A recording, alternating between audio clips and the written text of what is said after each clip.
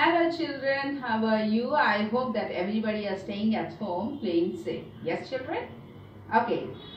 In our first lesson, we have learned different things about food and its components. Yes? I hope that everybody have understood the lesson very well. And you have already done the homeworks also. That is very good children. Like listening and understanding and doing the activities will help you learn more and more. Why? Because science is a living subject which is daily seen in our routine life. So now we are going to start our lesson 2. Okay children, this is your Saubhagya madam and let us start our lesson. So what is today's lesson? Our second lesson is acids and bases. Acids and bases. I think these terms are very new to you. You don't know what is an acid and what is a base. But I hope that many of you children have heard about acid. So generally some acids are used to clean your home. In your home they will be using it.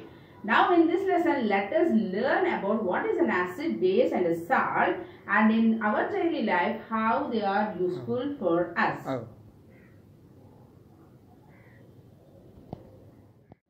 Before we go deeply into our lesson, let us ask few questions for ourselves.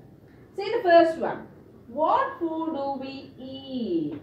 What food do we eat daily? We know that we are eating different varieties of foods at home. We take them in the morning tiffin, in the afternoon lunch, in the evening snacks, and also in the evening dinner. Right children? We eat different varieties of dishes. And we eat different things also. What are they? We eat fruits, vegetables, leafy vegetables. Yes children, we also eat cereals and pulses. And we eat many varieties of food items daily. So now let us know what else are there in these food items. Why? Because food plays an important role in one's life. So what is our second question? Do all look and taste alike? Okay, if I give you a chocolate, how do it taste? Think children, how do it taste? Yes, it is very sweet in taste. So everybody loves to eat chocolates, right? Okay.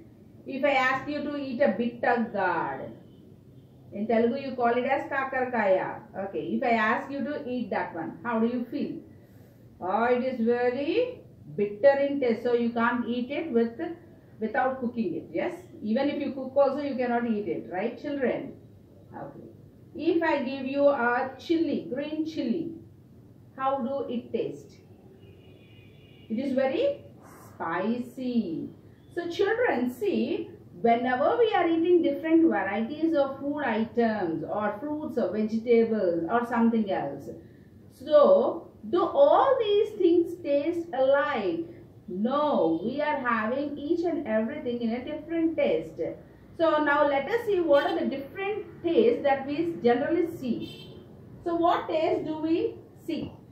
The tastes are like sweet, sour, bitter, salty and spicy. These are the tastes which we generally try to eat whenever we are eating different varieties of food items. Yes children? We always love to eat the sweet items. Either it could be fruits or chocolates or anything else. We wanted to eat more amount of sweet. Why? Because it is very good to your taste buds on your tongue. So now come to the sour taste. Sour. So you don't like to eat regularly, but you love to eat it sometimes. Bitter. Bitter is very bitter, so you can't eat it at all. So you don't even like to turn to that side. Salty. Salty is also okay, fine. If it is too salty you cannot eat, but if it is a little salt you can try to eat. Okay. Next, spicy. Yes, this is very spicy. Some people really love to eat very spicy chicken. Yes, or chili pickle or something like that. But most of the people don't like to eat more amount of spiciness. Okay children. So all these variety of tastes are being eaten by us in one or the other way. Yes. So all the food varieties or all the food sources which we are eating contain either of these tastes. So now Now let us see some examples of each of these tastes. Okay. Sweet. What kind of things will be very sweet in taste? If you see the sugar cane, it is very sweet in taste. Everybody loves to eat sugar cane. Yes. Sometimes we often drink sugar cane juices in the summer season. Okay. Next, chocolate. Chocolate is a favorite food item for every person, especially the children. They love to eat chocolates more and more. Payasam. Yes, your mommy will be cooking at your home. You love to eat all the dry fruits and the payasam and the milk, which are very sweet in taste. Yes, children? Okay. Now the sour tasting food materials. Lemon juice. In the hot summer, everybody wanted to drink lemon juice. And all the citric acid family contain this taste, the sour taste. Like oranges, lemons, all these are in sour in taste. Okay, gooseberries. So sometimes you eat raw gooseberries and sometimes you make it or you preserve them in the salt and you will mix it and you will eat. Okay, kimchi. It is also one kind of food material which is very sour in taste. Okay. Now we'll go with the other taste. Bitter. Bitter means very ugly. You don't like to eat that bitter gourd. Especially the bitter gourd, the coffee. If you try the coffee at home, though it is a little tastier to drink, but when you sip the coffee into your mouth, after a few seconds you can feel that bitter taste in your tongue. So the coffee is also very bitter in taste. Like green tea, cranberries. All these are some examples for the bitter taste food items. Okay, children. Now the salty food items. See the chips which you eat at home. Yes, children, the different varieties of chips which contain high amount of salt. They are very salty in taste. Okay, the mixed nuts. The nuts, if you mix all the nuts together and if you eat, generally all the nuts we will salt them, we'll roast and salt them for a little taste. So they are very salty in taste. The pasta sauce, the bottled sauce, salads and the pickles. So the pickles are also using more amount of salt for the matter of preservation, which we have learned in the earlier class. So the salty pickles, which is also a preservative and it is very salty in taste. So we are eating different varieties. See the sweet, the sour, the bitter, the salty and the spices. Spices means, see, the red chilies contain more amount of spice. Yes, children, you can feel whenever you are eating very spicy item, you feel very thirsty, like you wanted to drink more amount of water. So what are the examples for the spicy taste? The chilies, the pepper, the ginger. Yes, children, and all varieties of spices that we use in the kitchen, like cardamom. All these are very spicy in taste.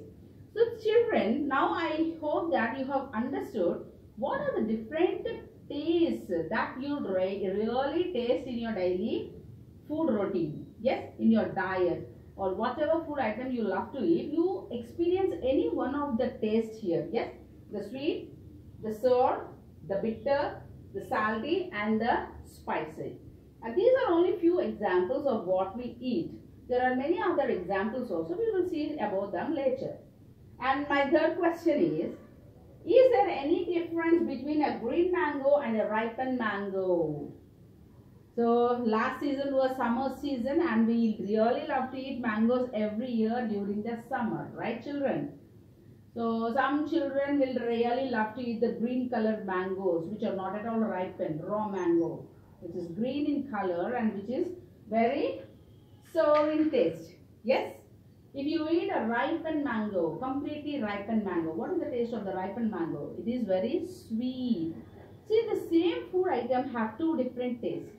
In the first condition of the raw mango, it is very sour in taste. If it is a completely ripened mango, పండిపోయిన మామిడికాయ ఎలా ఉంటుంది? తీయగా ఉంటుంది. See, there are two different varieties of taste in a single item. One is sour and another one is sweet. I'll ask you one more question. See, everybody love to drink lemon juice, right? So just take a lemon, squeeze it in a glass and pour some water and try to drink it. What is the taste of that juice? It is very sour, yes? Now you add 2 spoons of sugar into it and now stir it very nicely and try to drink it. What is the taste of the lemon juice? Yes, it is very sweet. Everybody loves to drink that. Okay, now take another glass and squeeze a lemon and now add a pinch of salt to it. How do it taste? It is also very good to taste, but it is a little saltier. Yes, children? See, the lemon, which is sour in taste, when added with sugar, you get a different taste. And when the same sour lemon juice, when added with salt, will give you another taste. So now children, in same food item, we are seeing three different tastes. Sour, sweet and salty. So what is the difference? The difference is nothing but it is a combination. Entirely the lemon juice will give you a sour taste. A lemon juice with sugar will give you sweet taste. And the same lemon juice with salt will give you another salty taste. So, if you eat the food item individually, you are giving a good taste. Or if you are taking the same food item with another food item, you are getting another taste. So, all these tastes, what does this taste give? Or what actually is present in these food items to give such taste? We will learn about them right now. Okay, children? Now be ready for learning our lesson 2, acid, salt and base. What are these three different ingredients and in what food items do we find these and what does actually these help us in our food? Okay, children? Okay, children. So now let us see some more things that we generally see in our food. The taste, the smell and the color change. Okay, the taste. As I said that different food items have different taste. It could be sweet, sour, bitter, spicy or something else. Yes, children. So the taste is different for different food items. And the smell. See, if a sweet ripened mango is there, it smells very sweet. Yes. If you go and just see the spray which you spray onto your body at your home, the deodorants, they are also very sweet and pungent smell. Sorry, not pungent, sorry, they are very sweet smelled. Okay, and now if you put a cockroach hit, what is the smell of that cockroach hit? It is very different, you can't smell it. Yes, children? Why it happened that some things are very sweet to smell and some things are very hard for you to smell them? What is containing in those things that you cannot smell?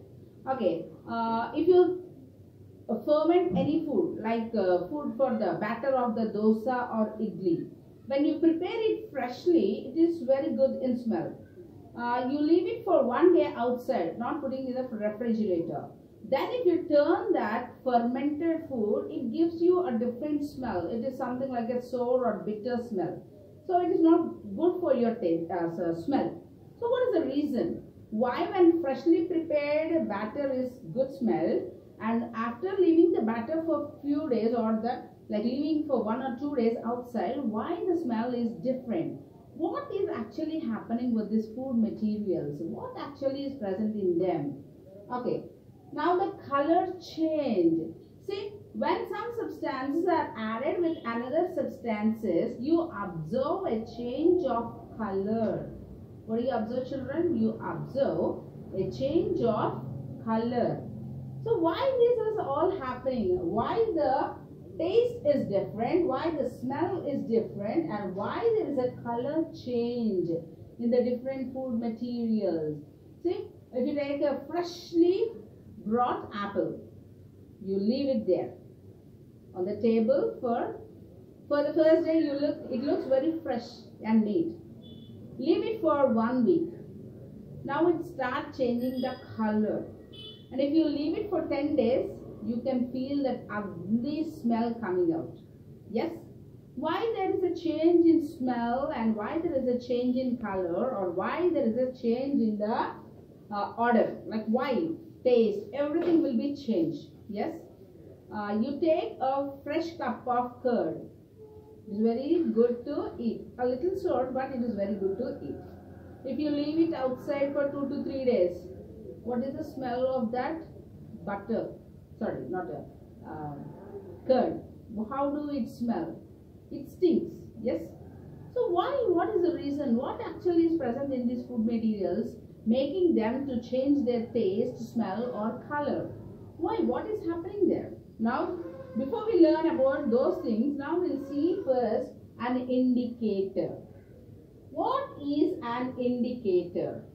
Indicator is a substance which indicates a change in color when some substances are added to them. These are called as indicators. What are indicators, children? A substance which indicates a change in color. Any substance which show you a change in color when another substance is added. Indicator is a substance which show you a change in color.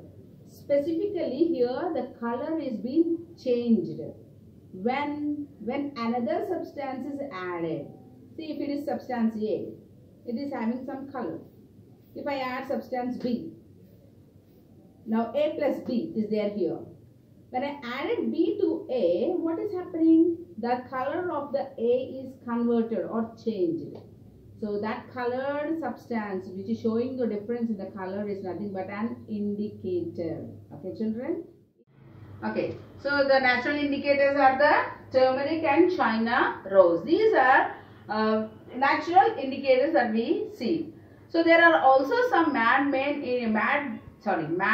indicators in the laboratories. Those examples are methyl orange and phenolphthalein. Okay, children. So as we are having natural indicators, we are also having artificial indicators that which are prepared in the laboratory in an official way. So those are the methyl orange and phenolphthalein. So these are the examples of indicators, natural indicators and artificial indicators. Now I want you to say an activity by using a natural indicator. As I said that turmeric is a natural indicator. In everybody's home we can find turmeric powder. Yes, children? Okay. Now take a bowl and take 2 pinches of turmeric powder and put it in that bowl. Add few drops of water to that and you will get a paste like that. Okay, after preparing the paste, what you do is you take a nice white color paper, a small piece of white paper, and you try to dip it in the turmeric powder, wet turmeric paste. So to completely rub the turmeric paste onto the paper and wipe it clearly and let the paper to be dry. After 15 minutes, you will get a nice paper of turmeric. It is a natural indicating paper. See, for example, I have prepared one paper for you. I have taken a strip of the natural indicator paper. Okay. So, in what way the indicator paper is helping us, we will see now. See, I have taken an indicator paper and I have also taken a piece of lemon. Okay. So, what is the color of this indicator paper right now? It is yellow in color, right? What is the color of this paper? Yellow in color. When I pour some lemon juice, see, I have taken a few drops of lemon juice and I dip this paper into it.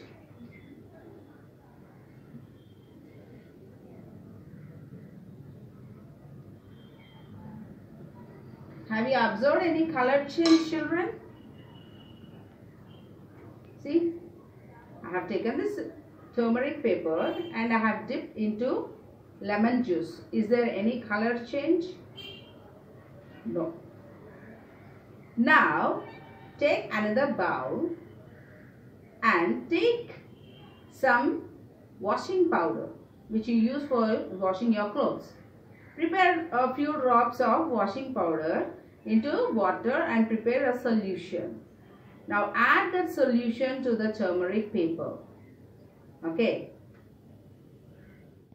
So I have taken a bowl of containing some soap water or the detergent powder. Now I have taken this indicated paper and I kept in the water. See, there will be a magic seen by you. what will happen? We will see the whole yellow color paper, how and which color it is going to turn. Wow, it have turned the complete yellow paper into which color, children? Red color. Yes. How has this happened? Why the yellow color turmeric paper have turned to red colored paper? What is the reason? What is present in the washing powder which is turning this yellow paper into red, children? Think about it and try this experiment at your home. Okay, I have used two ingredients. One is the lemon water and another one is the soap water. You can take any soap like ring powder or anything, and you can make two different mixtures and make a natural indicator. Okay, so after doing the experiment, see, when I dip the turmeric paper into the powder solution, washing powder solution, see, the yellow color have changed into red. What is the reason behind it? Why this natural indicator have shown a color change? I said that indicators are nothing but any substance when added with another substance will show a change in color. See here, the yellow color substance when taken in the soap solution, the color of the paper have changed. So what is the reaction behind it and what does it indicate? We will see about that in the next video. And for this video, I would like to give you a small homework. It is nothing but take or prepare a turmeric paper with a turmeric solution and dry it for 15 minutes. Later on, cut into small pieces. Now, you try to dip these turmeric papers into different solutions or different food items. So you can try with citrus, you can try with cool drink or something else, or soap solution, different types of solutions that you can find naturally at your home. Whether you can dip it in the vegetable soup or something like that. So now, whatever the papers you find a change in color, put them aside, and the papers which doesn't change color, put them aside. In our further videos, we learn about the reactions of these natural indicator paper turning into red color, what is the reason behind it, and what are acids, bases and salts. With examples we will learn in the next videos. For this video, that's all, and we'll meet in the next video. Take care, children. Thank you.